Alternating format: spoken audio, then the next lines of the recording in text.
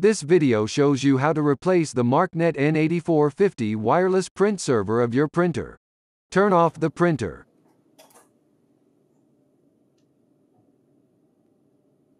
Unplug the power cord from the electrical outlet, and then from the printer. Using a flathead screwdriver, remove the controller board shield.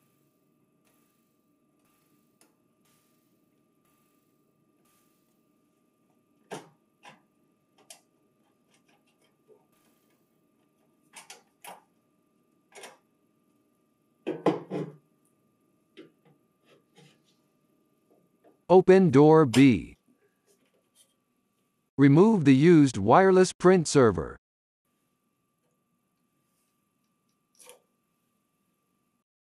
Insert the new wireless print server. Close door B. Attach the controller board shield.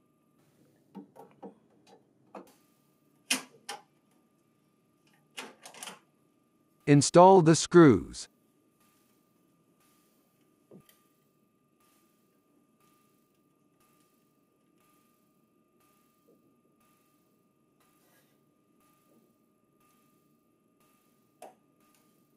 Connect one end of the power cord to the printer. To avoid the risk of fire or electrical shock, connect the other end of the power cord to an appropriately rated and properly grounded electrical outlet.